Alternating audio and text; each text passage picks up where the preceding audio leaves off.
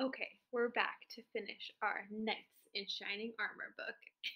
And you might have noticed I decided to wear a crown today because I was thinking of our last page that we read about the tournament that knights have. And I was like thinking about the king. This book made me want to learn even more about what it was like to be a king and a queen back in this time, the Middle Ages. Okay, let's keep going. Let's think about our knights that we're reading about. Let's think about if we have any keywords we're finding.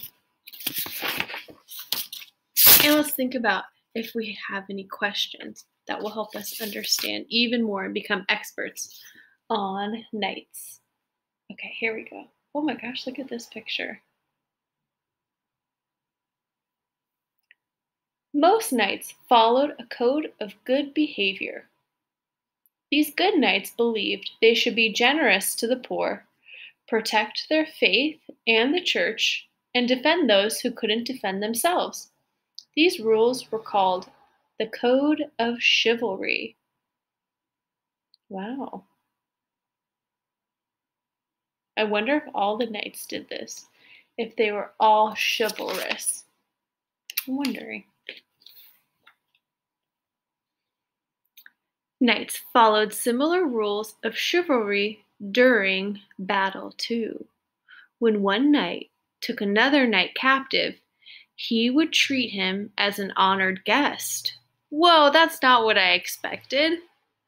And a chivalrous knight would never attack without warning.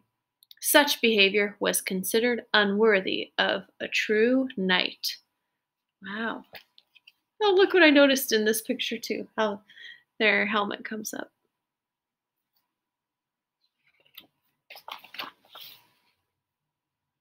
Oh, look at this page.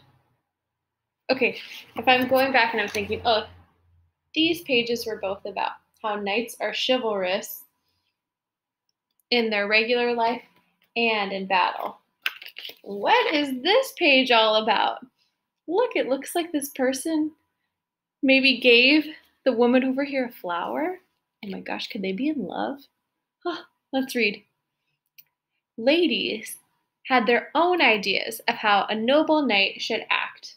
They believed a chivalrous knight honored women, especially the one he loved and had sworn his devotion to.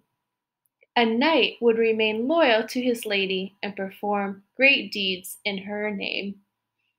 Oh, perform great deeds in her name.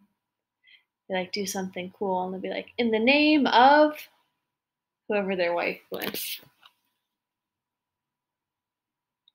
But not all knights follow the code of chivalry.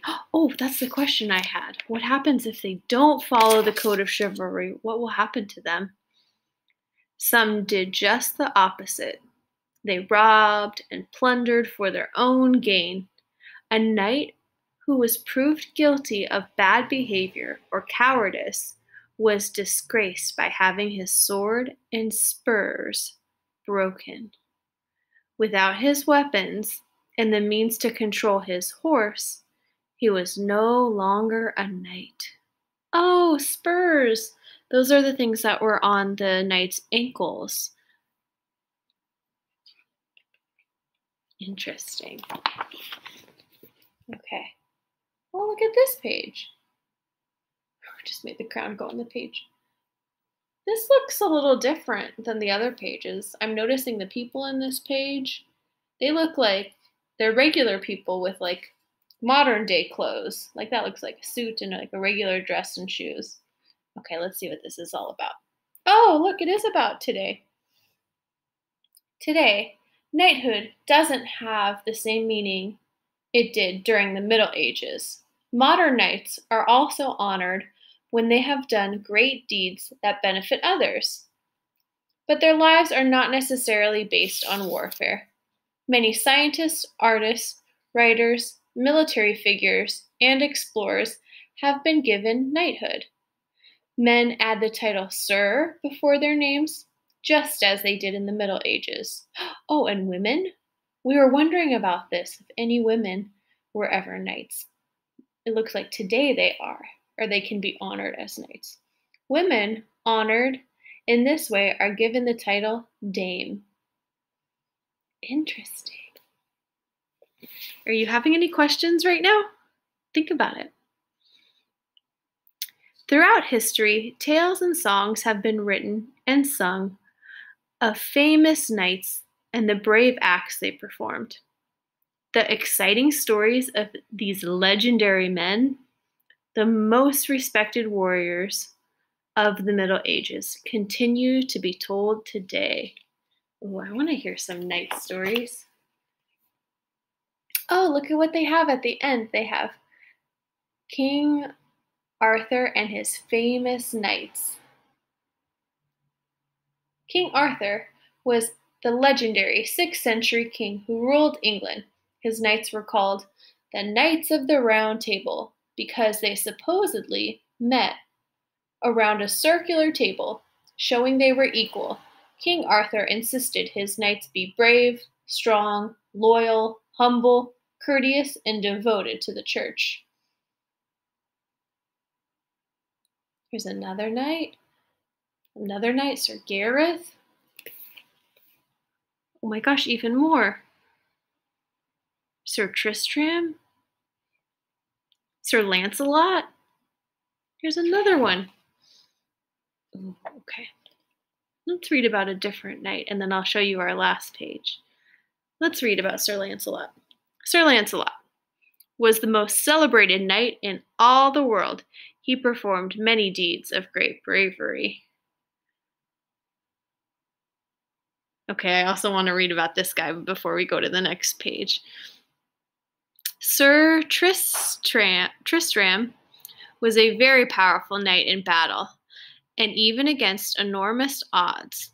One of the fiercest battles was against the determined Sir Marhaus. They fought for 2 long hours until Sir Tristram finally triumphed. Think about what the word triumph means. They fought for 2 hours and then finally he won. Triumph would mean to win.